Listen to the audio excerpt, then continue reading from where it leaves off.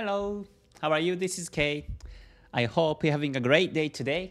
So this is 23rd of November on Thursday, and this is a video, not a live stream.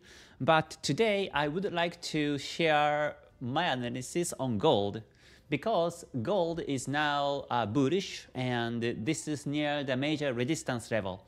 And I thought this is a good example to share it with you so that you know exactly how I analyze market based on Ichimoku 5 lines and also the candlesticks. So let me now switch screen to trading view and share my analysis. So here is gold, and this is a daily time frame. And as you can see, the market has been bullish, and now this is near the resistance level of 2009.56 area. So I say this is bullish, and that's because of multiple reasons. So let me first tell you the reason from Ichimoku 5 lines. In terms of Ichimoku 5 lines, I can see that the Kumo is first twisted bullish. So in my chart color setting, this light gray is bearish Kumo and dark gray is bullish Kumo. So it's bullish Kumo, and then in terms of Kumo, there are two lines, which are Senko span A and Senko span B.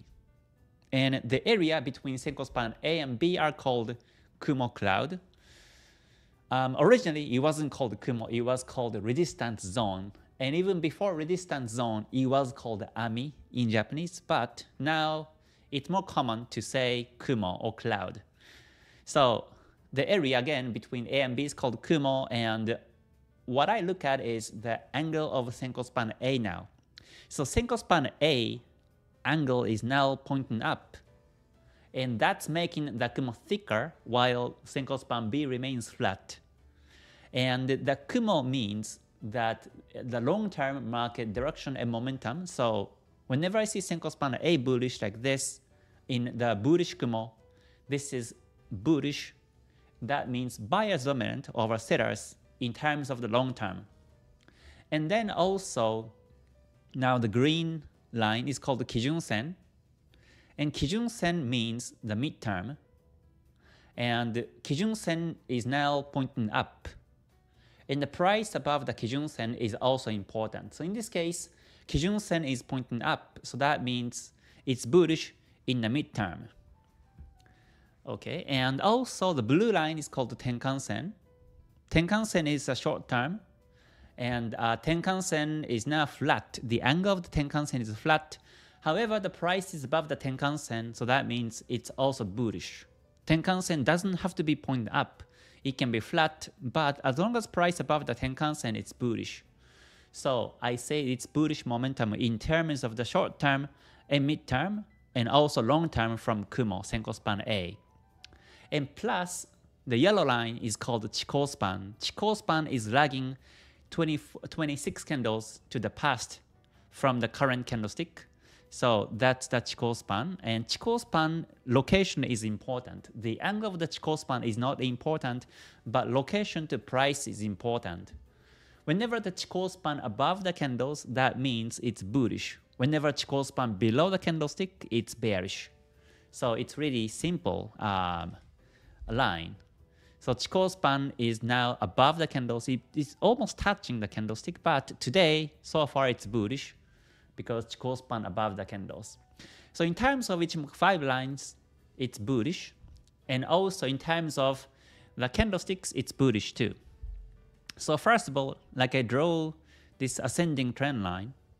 So yellow trend line, there are two touches and it's bullish. So the market may be traced to the trend line. However, it may be supported and goes bullish and breaks that resistance. That's one of the scenarios I'm expecting.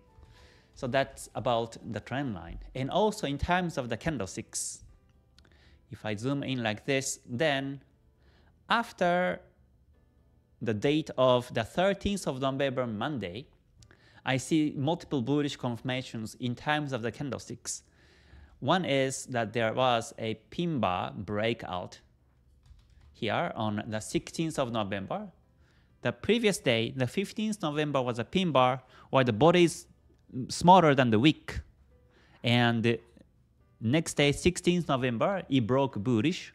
So that's 16th of November means that buyers become dominant than sellers on this date. And for the next 2 days, 17th November and also 20th November, there was a pin bar too, where again, the body is tiny and long wick up and down. And then on 2 days ago, 21st of November, it broke bullish too. These two pin bars were broken bullish. So whenever I see these pin bar breakout, or in this case pin bar breakout, then I see that they're buyers dominant over sellers. So now it's retracing, it's consolidating for the last 2 days, and now this structure is called inside bar. In Japanese, it's called harami, but simply it's inside bar, means that the high and low of the candlestick on 21st November has been including 2 candlesticks so far. So it's within the inside of high and low of this candlestick. So that means it's inside bar, harami. And once it breaks bullish, I think there will be a big bar. I think the breakout of 2009.55 is going to be very big, because not only the inside bar breakout, but also this one, also the previous resistance inside bar breakout also. So I think the candlestick appears big, and I think I can expect some good profits when that really happens. So again, in terms of the candlesticks, since 13th November, I can see buyers dominant over sellers. In terms of Ichimoku lines, I can also see buyers dominant over sellers. So when I see this kind of thing, confirmations, I'm looking for a buying opportunity before the market breaks the resistance. And this is one of, I think, my unique feature about my strategy is I enter trade before the breakout of the inside, or before the breakout of this major resistance level, so that once the breakout happens, I can expect bigger pips.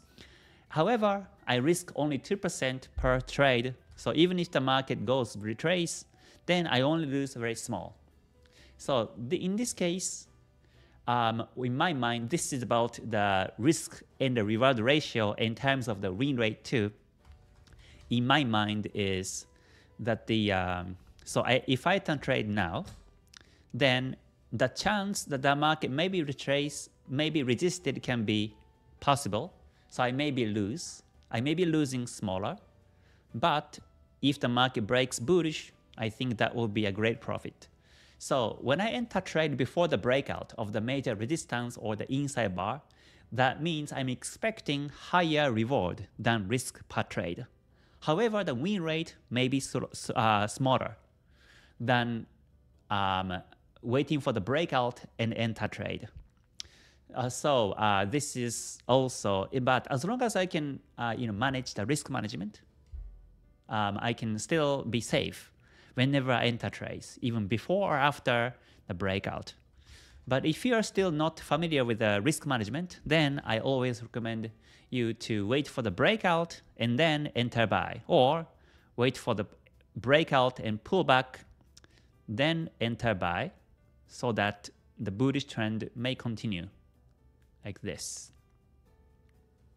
So yeah, but if you master the risk management, entering trades before the breakout is possible.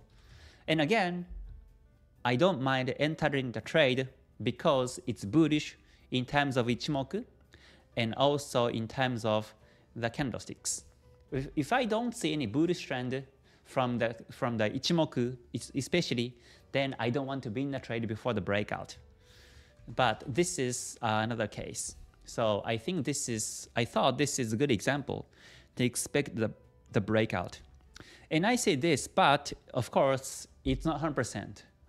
The market may be resisted and then retrace, or it may soon retrace from today tomorrow, and it may break the trend line too. In that case, I think the market goes down to the Kijun Sen. Kijun Sen will be flat, and then it may go down to Kijun Sen. Then it may be supported by the Kijun Sen and goes bullish. Or it may break the Kijun Sen and goes bearish. So, or the market may be resisted by the resistance level, then retrace down to the trend line, and then breaks bullish again. That will be called ascending P wave. The resistances are at the same level, but lows are getting higher and higher. So that's called a like this ascending P wave. Ascending P wave means buyers are dominant over sellers near the resistance level. So when I see that structure, I will be more confident to for the market to break that resistance also. So with this kind of scenarios in mind, I enter trade. So always create the scenarios. If the market goes towards their direction, then what to do. But if the market goes against their direction, what to do. There's not 100% strategy, and nothing is 100% in this market, and no one can control. So at least we cannot control. Retail traders cannot control.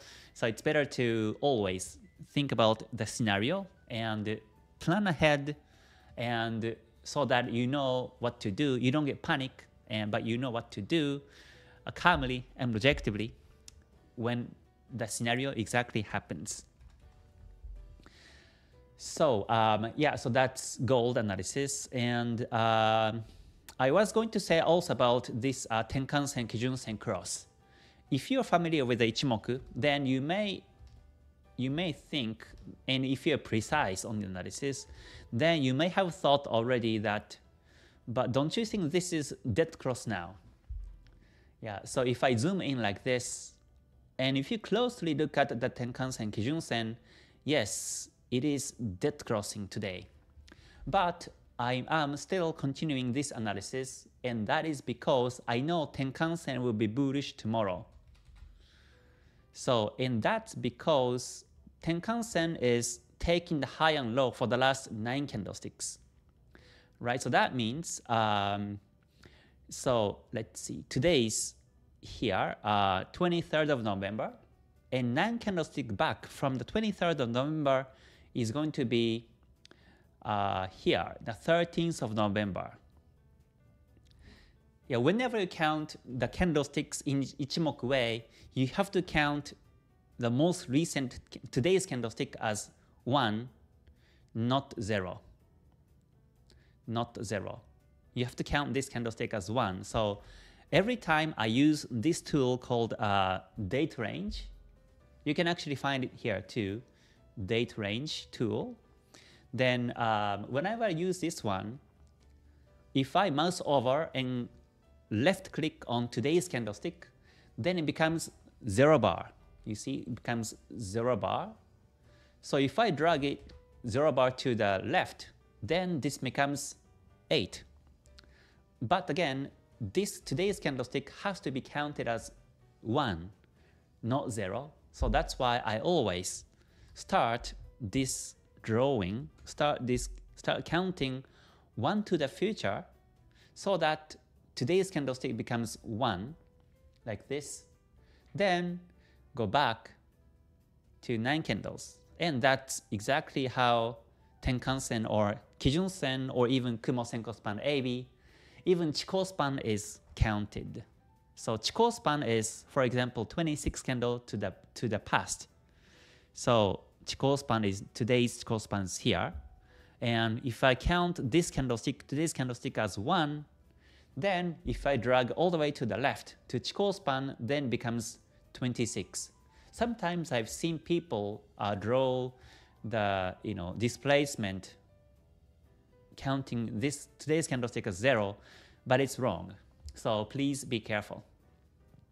So yeah, if you count today's candlestick as 1, then Tenkan-sen is taking the high and low. Tenkan-sen is taking this high over here on the 21st November, this high, and the low on the 13th of November. Okay, and that's a Tenkan-sen value. So let me just verify, let me clarify based on this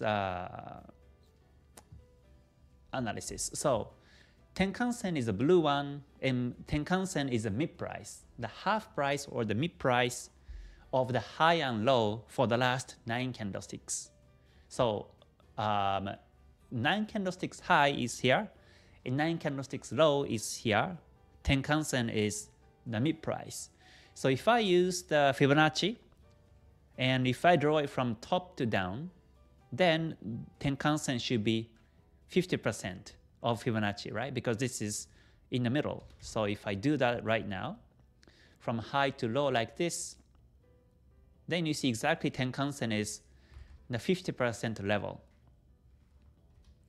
So yeah, so that's where the Tenkan-sen is. So that means Tenkan-sen is taking 9 candlesticks high and low. So that means if tomorrow's candlestick appears, then what's going to happen?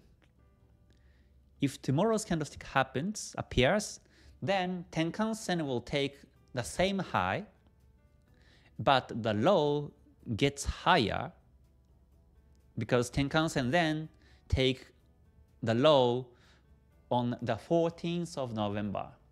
So the low gets higher this much, and then as a result, you also know exactly how much Tenkan-sen moves up tomorrow. Even if it doesn't break that resistance, even high doesn't get higher, we know Tenkan-sen will be up this much. So if I draw the Tenkan-sen theoretically, tomorrow is here. Hold on, let me just delete these ones just to avoid confusion. So Tenkan-sen will be here, so Tenkan-sen will look like this tomorrow.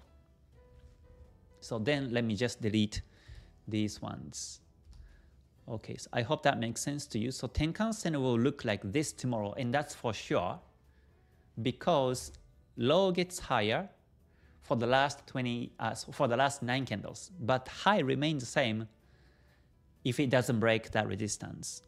Okay, so that means if Tenkan-sen moves like this, then if I again add the other lines of Ichimoku, then Kijun-sen may remain flat, but Tenkan-sen goes bullish, so there will be gold cross again tomorrow. You see? So let's see. Kijun-sen takes high and low for the last 26, and Tenkan-sen, Kijun-sen is taking the high and low from here. So yeah, Kijun-sen will be flat tomorrow unless it breaks that resistance. So if Kijun-sen becomes flat, then Kijun-sen will look like this, technically speaking, tomorrow. Yeah. So the green line is Tenkan-sen, Kijun-sen. Blue is Tenkan-sen. So Kijun-sen will be flat tomorrow. Then Tenkan-sen will be up tomorrow. Then I know this is predictable because this is from the calculation. So tomorrow there will be gold cross of Tenkan-sen, Kijun-sen. That's for sure. That's 100% sure. So unless there will be a big candlestick appear and it breaks the support, unless this kind of insane candlestick appears, there will be gold cross of Tenkan-sen, Kijun-sen tomorrow. So that means it's bullish still. Tenkan-sen, Kijun-sen, gold cross above Kumo means bullish. And that's why I'm still, in my mind, this market is still bullish. And also I expect the market breaks that resistance. So that's my example. That's kind of example of how I plan ahead. And I do this in my mind. Sometimes I don't speak up like this detail, but I know that these things in my mind and analyze markets. So if you master Ichimoku, then you can also predict the angles of the Tenkan-sen, Kijun-sen in the future. And also you can look at the candlestick patterns and draw lines, the trend line, resistance lines, and also other lines of Ichimoku. Then you can integrate all these information together and expect what may happen in the future. But again, never predict the future. There's nothing that we can predict. So we only create the scenarios based on these analysis. then decide what to do in the future. So I thought gold in the daily chart is a good example to explain that, and that's why I did it today. So I think I will finish the video today, and yeah, I hope you enjoyed today's video, and if you liked it, please press the like button before you leave. That would be great. And I hope you continue to learn something new from my YouTube channel, and I wish to see you again soon. So until then, please stay healthy, stay safe, and stay gold. Okay, bye for now, everyone. またね. Thank you.